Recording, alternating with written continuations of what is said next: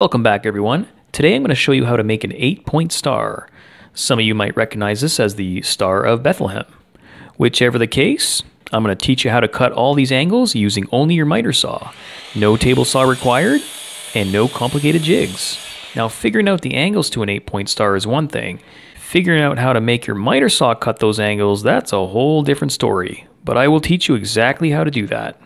I'm also going to teach you how to make new wood look like old rustic barn wood. I will encourage you to watch the entire video because I did make a couple of mistakes and I don't want you to make the same mistakes I did. Fortunately, for every mistake, there is a fix. All right, let's get going. So first things first, let's talk about the wood here.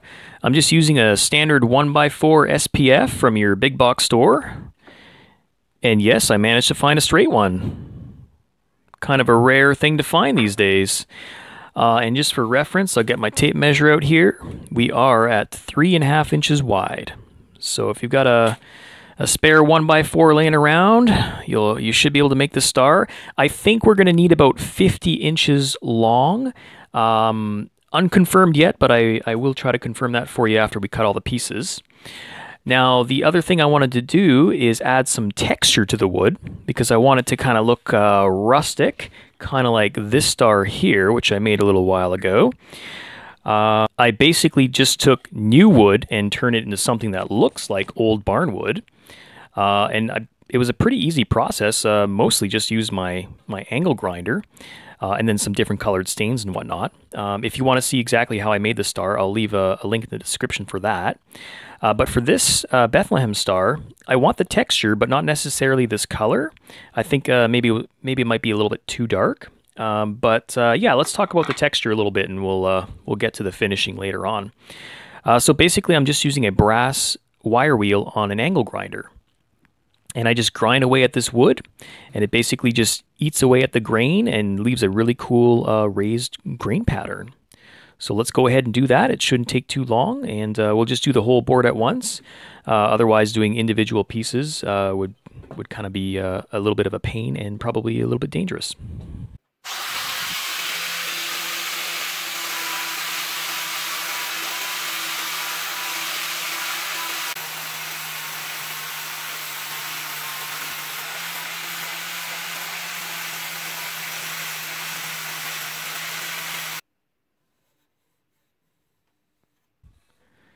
Very cool. And so that whole board took me about, I think, 6 or 7 minutes. And I think it's well worth it. Now, if you want to bring out even more character, bring out the torch. Now, I've done some torching on regular wood in the past, and it looks okay. But I find that the combination of using the wire wheel to bring out that grain and then the torch on top of that really accentuates the grain much more than without using the wire brush. So I think it's a great combination here. So I'll go ahead and torch the rest of this board off camera. I will go finish the rest outside because, well, it gets a little smoky in here. Now, if you've charred things before, you probably know that it doesn't usually come out this smooth and uniform.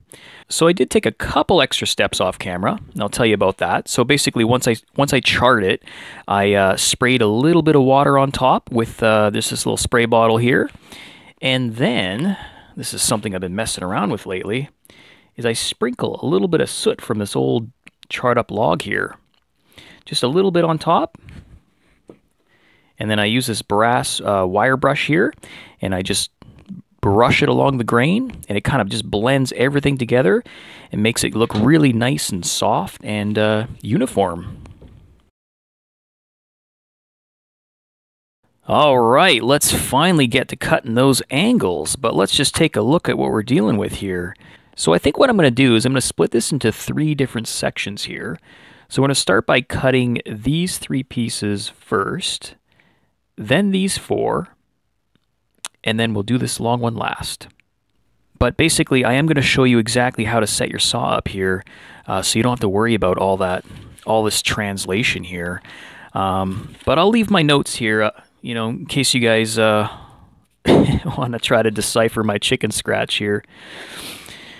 Yeah, it's a little bit embarrassing, but anyways, there it is. Some of my math didn't kind of work out there. I figured out some kind of formula that works for translating from angles to what to set the miter saw at. See if you guys can figure it out.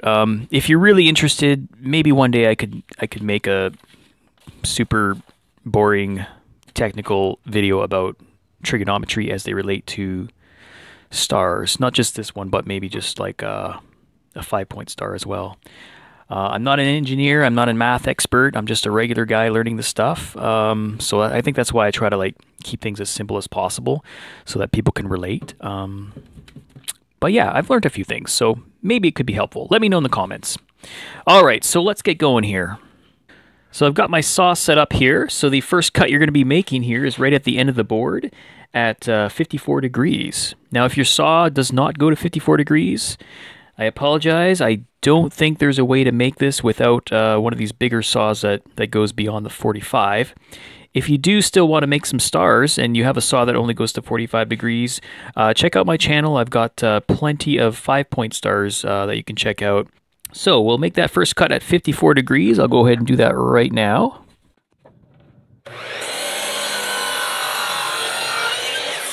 So once you get that first cut done, you're going to measure this angle here, which is, it's 6 inches long. So I'm actually going to mark this at 6 1/4, and I'm going to cut 3 pieces that are 6 1/4 long while keeping the angle the same. And I'll set up a stop block to do that.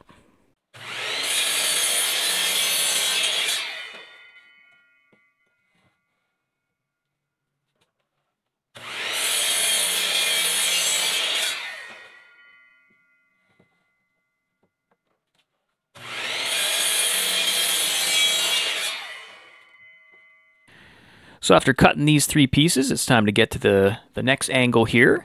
So you're going to set your saw up to 45 degrees. And as you can see, I've done a few things here. Basically, what we're going to be doing here is sticking this piece into here, cutting it at 45, flipping it over, and cutting it again at 45. And that should give us the angles that we need. I just wanted to talk to you about a little bit about this stuff here. So this is a scrap piece of wood that I'm using as a zero clearance here. So I've got it set up right next to my blade there. And this obviously is the 1x4 that we just cut. And I just got this clamped down here and this clamped to the fence. And it acts as a very solid way to hold this piece into place when I make my cut. Now, to figure out where to clamp everything, I basically just measure the shortest length here, which is usually the one that I cut. We measured this earlier, that was 6 inches, and then we marked it at 6 1/4. So we know that this one's going to be longer here, right? So I go with the shortest one, and I basically just make it so the corner is pretty much lined up with the edge of this zero clearance piece here. And when I bring that blade down, it's going to cut pretty much exactly at that corner. And then we're going to flip it over and do it again there. So, oh, actually, there is one more important thing here. I put 3 strips of masking tape here. And that's because this red piece here is a little bit lower than the aluminum here. And I find that if I don't put that there, my piece will kind of tilt over. And so that prevents that from happening. So we get a better fitting star in the end. All right, so I'll go ahead and get that cut. So 45 degrees, I'll make one cut, flip it over, make the next.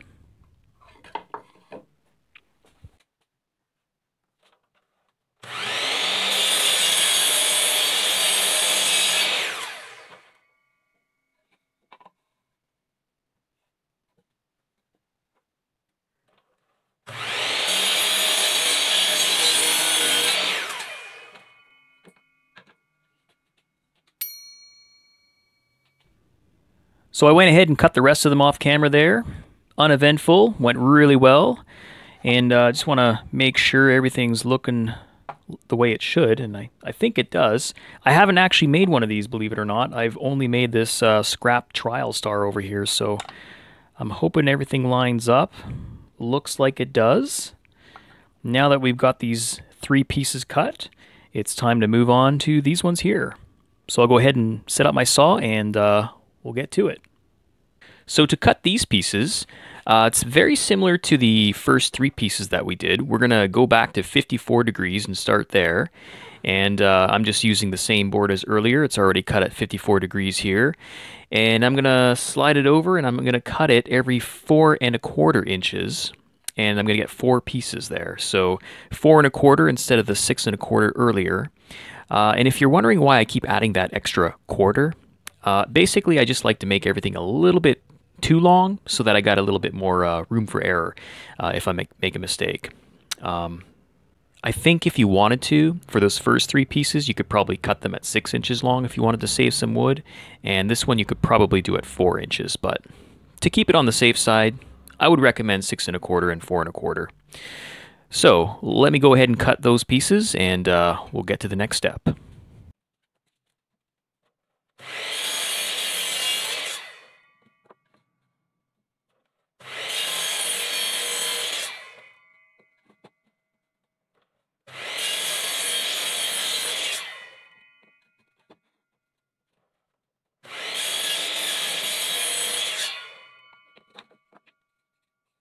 All right, so for this next part, this is, I think, where things start getting interesting. So we got the 4 pieces cut here, and I'm just going to cut one of them, and I think I'll have an easier time explaining everything and giving you guys some good visuals if I do it that way.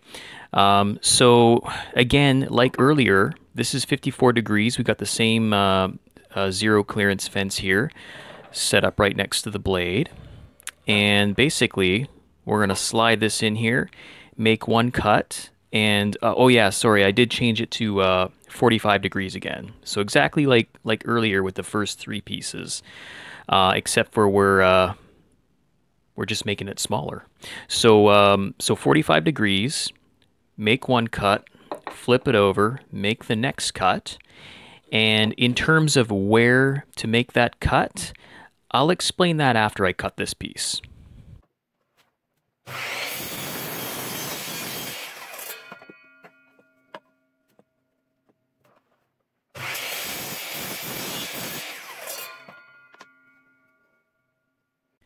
So this is where we're at so far.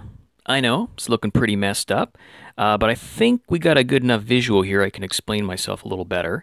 So first we cut them in this shape, and then we cut it into this shape here. And obviously this slides into place quite nicely. I did make it a little bit too long just to show you what I'm dealing with here. So the goal is to match this edge with this edge in terms of making them the same size there. So all I'm doing to figure out where to cut these angles is I'm bringing these together here, getting the points together there, and I basically just mark it right at the corner there, and that's how I'll know where to make my next cut. And once I do that, instead of having that overhang there, obviously, it'll be like this, nice and flush.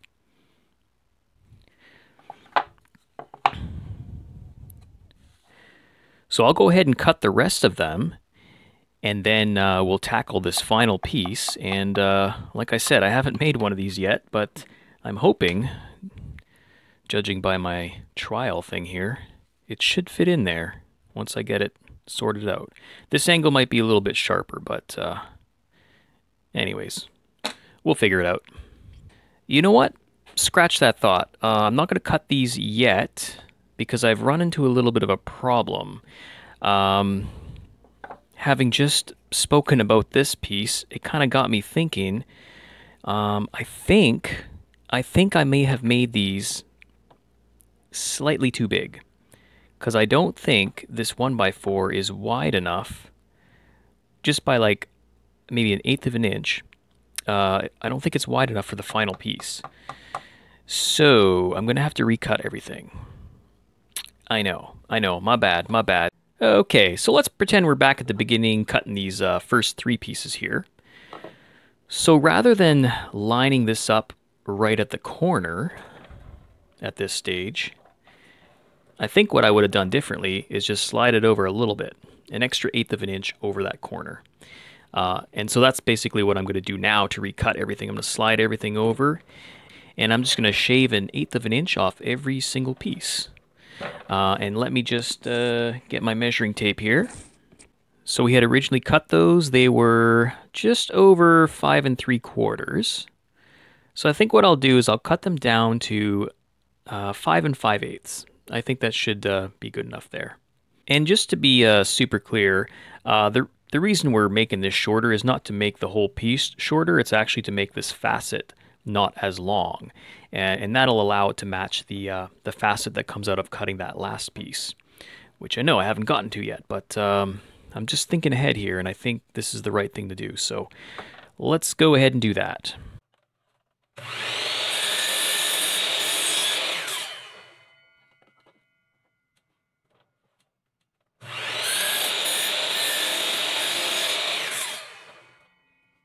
So there we go, problem solved, I think. We'll find out when we get that final piece in there, but I'm glad I did that because I'm pretty sure I would have had problems with that. And it didn't take too long, just recut those 3 pieces, cut these 4 smaller ones to size, and all these facets are fitting together quite nicely here. So I guess it's finally time to tackle that last piece, and let's hope it all fits together. All right, here's the setup for the final piece. So you're going to set your saw to 22.5, and what I've got here is a makeshift steep angle jig. I don't have any videos on how to make one of these. As you can see, I just made this out of scrap wood, but it's basically just a piece of plywood clamped down at 90 degrees. And I got one on this side too, and this allows me to just slide this in here so that I can hold it in place while making a very sharp angle cut here. Now, there's definitely some better jigs out there for this. I'll let you Google that if you want. I haven't made a video on that yet. One important thing to note, though, is that you have something there for your 1x4 to rest against, because when the blade is spinning, it's going to want to pull your piece of wood that way. So do be careful with that. Do this at your own risk, by the way. Use your power tools at your own risk, and yeah, let's move on here. I'll make the cut. So we're going to cut this at 22.5 degrees.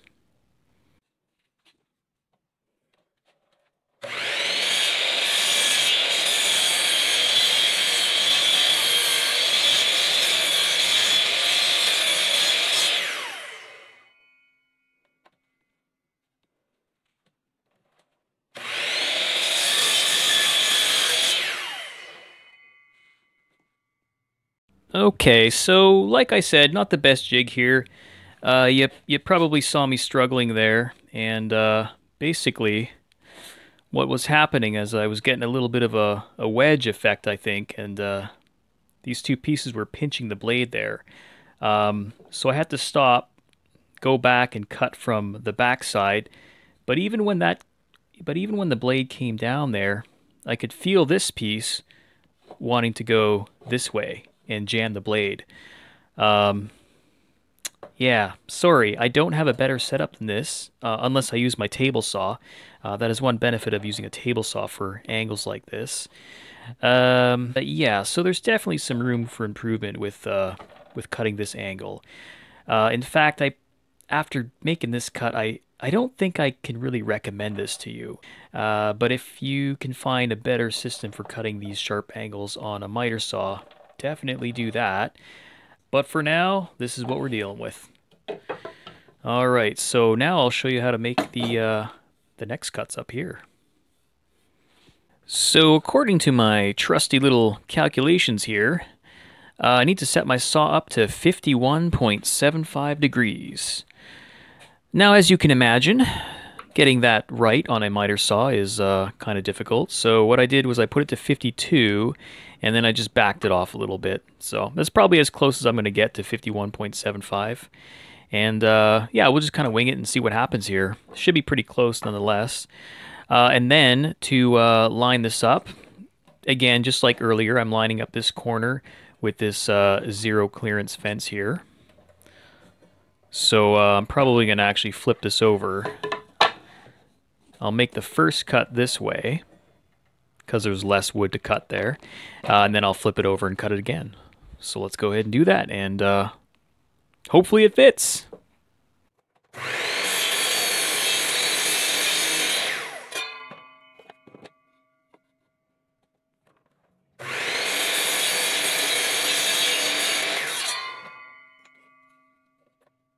So let's see how this thing fits in here. I can already tell you it's not perfect, but totally fixable. So as I slide it in here, you can see two different problems here. One, this gap up here, and two, it's a little bit too big over here. But this is best case scenario.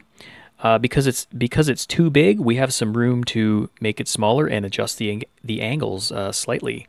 So it was a really good idea to cut those three pieces a little bit smaller. Now I was kind of anticipating this because when I was working on my trial star, I had originally had it at 52.5 there.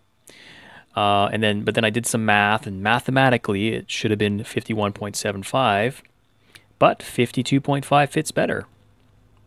So the reason this happens is because we're dealing with so many facets. This happens with my 5-point stars as well, but it's not a big deal.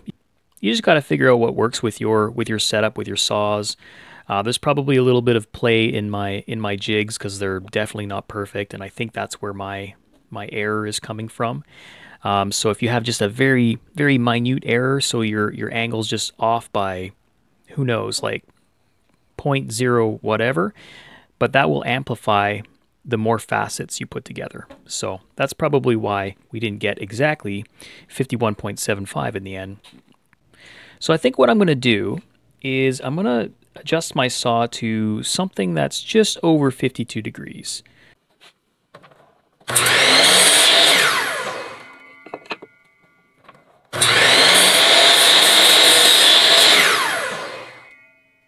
So it turns out I did in fact have to go to 52.5 again. So I guess I should have trusted my trusty little trial template here. So 52.5 I guess is what I'm going to recommend. But you might want to start 51.75 and work your way up. I'm not sure what your setup is, and maybe your inaccuracies might be different than my inaccuracies.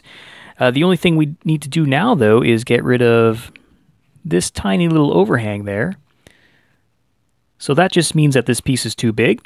So the saw is set up already at 52.5, so we're going to use those same angles, and I'm just going to shave another layer off each side. Probably half the thickness of the blade.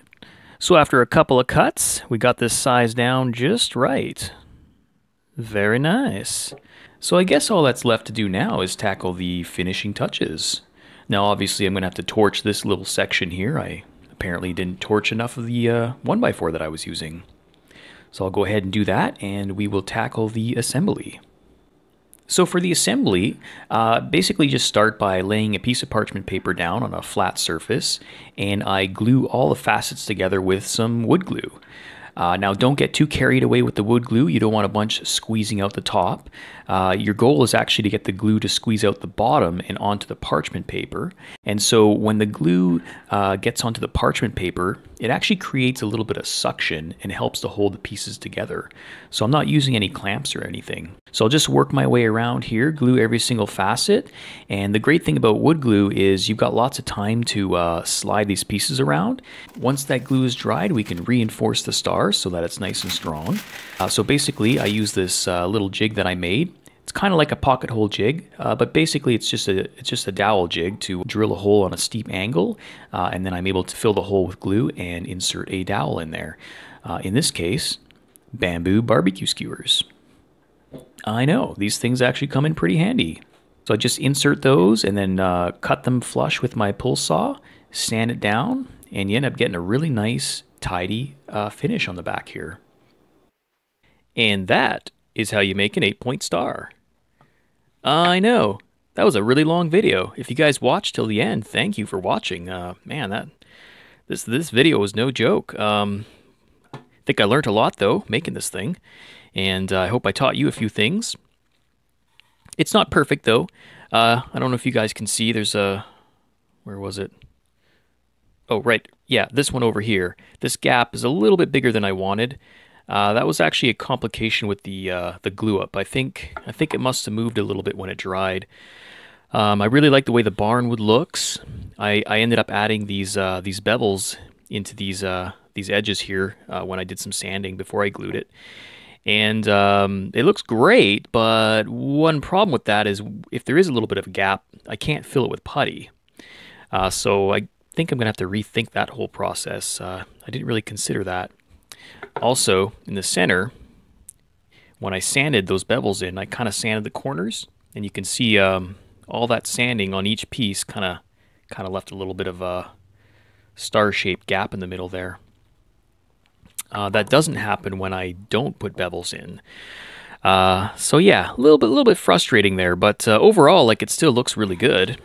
Even if I didn't put the bevels in, I think I would still have problems with putty because there's so much raised grain here that I think the putty would just get all caught up in the grain and it would look really messed up. So I'm going to have to rethink this this barnwood idea. It does look cool, but it does present some problems when gluing and if I wanted to use some putty. So